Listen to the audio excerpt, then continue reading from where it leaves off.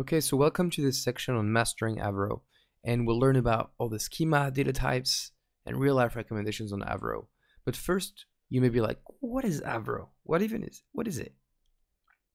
So let me just walk you through an evolution of data formats from the most basic all the way to Avro. So we have the comma separated value, or CSV.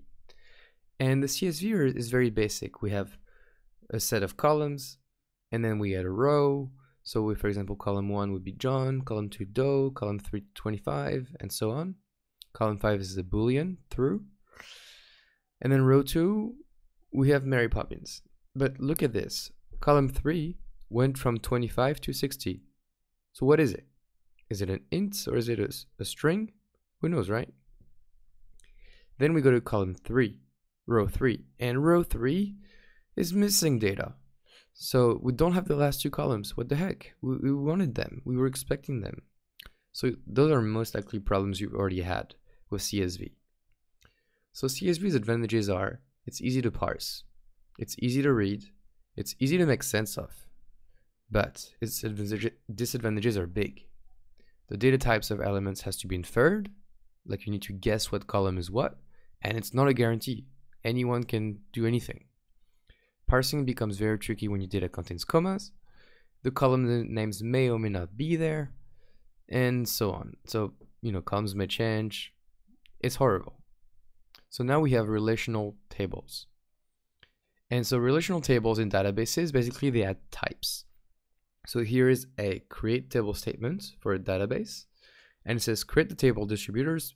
By the way, DID will be an integer and name will be a varchar. And the database will refuse any data that does not comply with this type, okay? So that's very important because here we just defined types and the database will refuse anything that doesn't comply. On top of this, we have named columns, okay? There's no such concept as an order. Every column has a name and that's how we call them. So data is fully typed, that's amazing. Data fits in a table, that's really cool. But disadvantages of this is that number one, your data has to be flat. Okay, row columns. Number two, the data is stored in a database and the data definition will be different for each database. Okay, so it'll be extremely hard to access the data across databases and across languages. You need to have a driver for each specific database. So that becomes a bit tricky. It's not something that you share with others in that format. Then we have JSON. And JSON is the short for JavaScript Object Notation. And JSON format is awesome because it can be shared across the network as much as you want.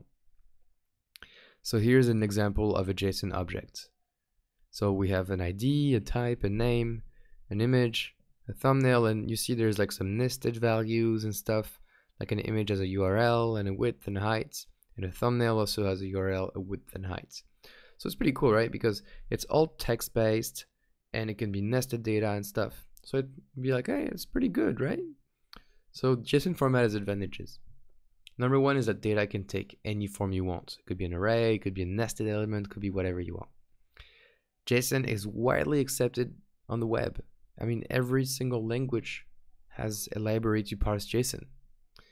So that's awesome. And then it can easily be shared over a network. It's just a text. It's just strings. It's easy, right? But there are some inconveniences. And so some of them are that the data has no schema being enforced. You could easily turn a string into an integer. JSON will just accept anything, okay? And then finally, JSON objects can be really big in size because of the repeated keys, okay? Before we had, let me show you, we had URL repeated twice and width repeated twice and height repeated twice and so on. That may take a lot of space if you have a lot of images or a lot of thumbnails, okay? So for all these disadvantages, there is one answer. It's Avro. And Avro is defined by a schema, and the schema itself is written in JSON. So to get started, you can view Avro as JSON with a schema attached to it. So this is what an Avro schema will look like. And we are going over the course to fully understand what that schema represents, what it means, so don't worry about it too much, okay? But Avro, just so you remember, it has a schema and then it has a payload. And so what are the advantages? Well, the data is fully typed. Okay, before we defined that our username was a string and that our age was an integer. So data is fully typed and it's named as well. You can compress it automatically. So by the way, if the column name is very, very long, it doesn't matter. It'll be compressed. So less CPU usage. The schema comes alongside with the data. So there's no data that's just lonely. There's always having its schema nearby, and that means the data itself is self-explanatory. You can embed the documentation in the schema. So you can document your schema so that if anyone receives your data and takes your schema from your data, they will know exactly what your data represents. The data can be read across many languages or any language. It's just a binary protocol. Compatibility of language can differ, but usually it's pretty good, especially for Java. And then your schema can evolve over time in a safe manner. We can add rows, we can add columns, we can add elements and fields and types. Your schema can evolve based on some rules, but you can make it change over time because your data may change over time, your schema may evolve with it. A few disadvantages though. Some languages may have some trouble to support Avro, and then you can't really see or print the Avro data without using the Avro tools, okay? And that's because it's compressed and serialized. So in Avro, a JSON document, you just double click and there you go, you read it. But for Avro, you can't just double click and read it. You need to use some tools to read it. So before I go and dive into the course and be like, but what about Protobuf or Thrift or Parquet or ORC or my data format that I really like? Overall, they're all pretty much doing the same thing, which is to compress data and put it in some way, okay? I won't get into some debates, but at Kafka level, what we care about is one message being self-explicit and fully describable, and because we're dealing with streaming, okay? So there's no ORC, no Parquet, no columnar-based format.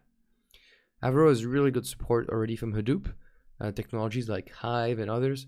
So Hadoop is already a good candidate. Avro is already a good candidate in the Hadoop ecosystem.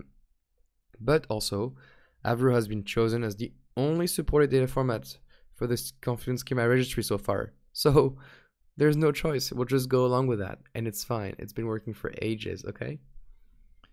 And then finally, don't go and be like, oh, but what about the performance of Avro versus Protobuffer versus, oh my God. Unless you start doing 1 million messages per second, you're fine, okay? I've done programs using Avro that have been reaching insane volumes without even worrying once about performance. So performance is great with Avro. Don't worry about it, okay?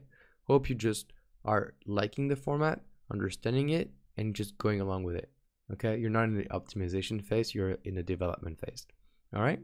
So that was it for an introduction to Avro. I promise we're gonna get deep into Avro next, but thanks for watching all the way. See you in the next lecture.